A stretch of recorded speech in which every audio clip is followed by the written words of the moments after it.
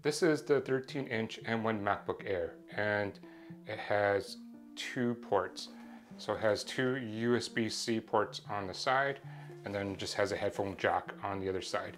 And as a YouTube content creator, I am missing a lot of ports I needed for my peripherals, such as a card reader, an external hard drive, plug in my better camera for a webcam to replace the one in the MacBook Air, as well as a decent microphone for recording my videos on.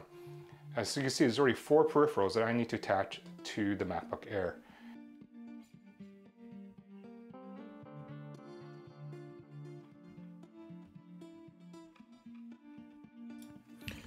In today's video, I'm reviewing the Ultra Smart 5-in-1 TKL Mechanical Keyboard. As you can see, I managed to plug in all my peripherals into the hub. It's a Keyboard Hub EE01 model from whatgeek.com. And it's a Kickstarter that they're starting on, which I'll link at the end of the video. At the back of the keyboard, there's 5 ports. The first one is the USB-C, USB 3.0 up to 5 gigabytes per second. So one thing to note is the USB-C 1 and the USB-A 1 have a 1.5A charging capability. So as you can see here, I actually plugged in a cable, a USB-C into the back of the keyboard. There's a USB-A next to it.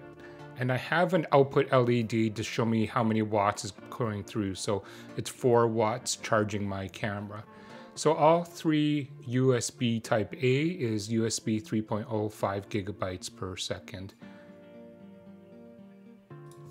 So I want to do a bit of a test here using my SanDisk Extreme external hard drive, which supports USB 3.0. And I plugged it into the USB-C port on the left. You can see the diagram, and on the MacBook USB-C port on the right-hand side. And as I'm looking at the numbers, you can see there's a bit of a difference. It is a bit slower using the USB-C port on the keyboard. As the test is showing, it's consistently showing about 200 megabytes per second slower write speed and about 50 megabytes per second slower on read speed using the USB-C port keyboard versus the Mac USB-C port. And the last thing is the HDMI port, which supports up to 4K 60 Hz. Here, I just wanted to check to see it can support my resolution, and it does, and it supports up to 60 Hz, and there's no issues at all. The next thing is the keyboard itself is 87 keys. There's no keypad or number pad, and has 18 RGB lights that you can customize. So you can see some of the samples here of the different RGB colors. You can also adjust the color and brightness. And the letters light up, which I really like. It's not just an underglow behind the keycap, but the actual letters light up, which is nice. So another thing is it's swappable switches. So if you don't like the blue switch, which I have here, you can switch it for a red or brown switch. And it's compatible with 3 or 5 pin switches.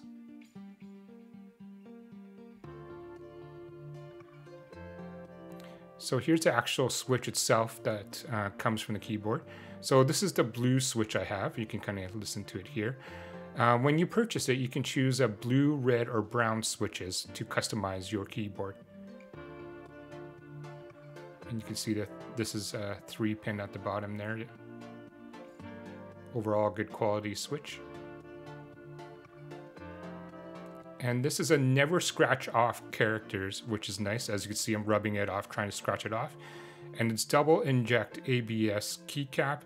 And as I can shine the light behind it, again, the letters show very clearly, which is very nice.